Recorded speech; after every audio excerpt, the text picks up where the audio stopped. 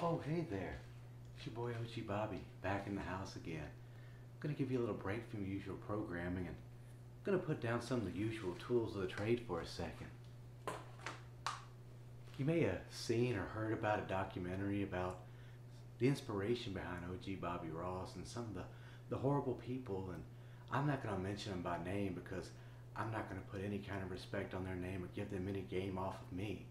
So I think it's important though at the same time that we really stray from buying any of those products that may have faces that aren't exactly like my likeness but look kind of like what I've been inspired by.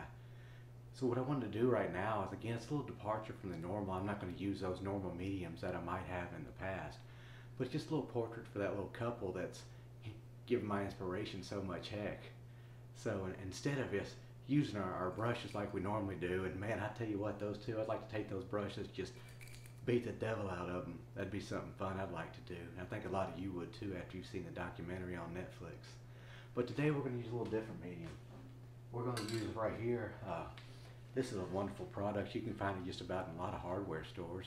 It's really not that hard to find. This color right here we're going to call a I'm Gonna Get You Sucker OG Gold. So we're gonna lay a quick little base down, just a little base.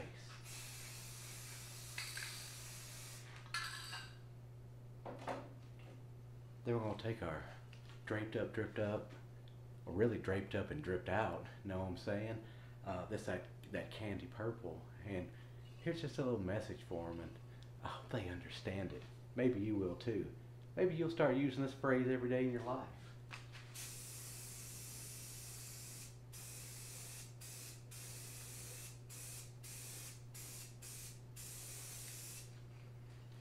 So if those two want to come after OG Bobby, they can FAFO. Fuck around and find out. So until next time, it's your boy OG Bobby. Keep it real. I know you will.